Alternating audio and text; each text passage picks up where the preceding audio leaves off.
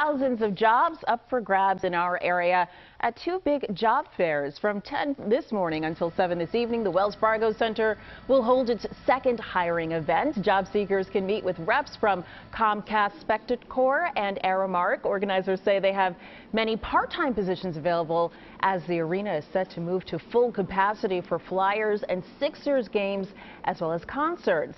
And down the shore, on-the-spot interviews are happening today at the Borgata between 11 and 3. Full and part-time positions are available for a wide range of jobs at the casino.